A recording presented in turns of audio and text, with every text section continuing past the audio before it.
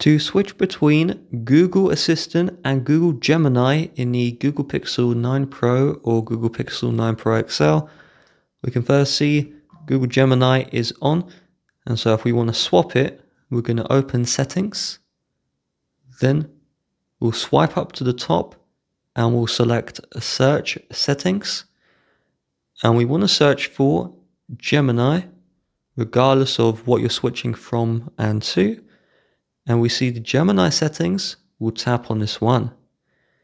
If you had Google Assistant on by default, it will ask you to turn on Gemini.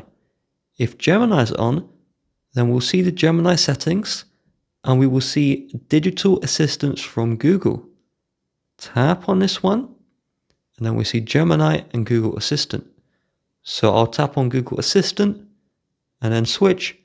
And now when I activate the Assistant, it's the regular Google Assistant, and you just repeat the steps to switch back and forth at any time.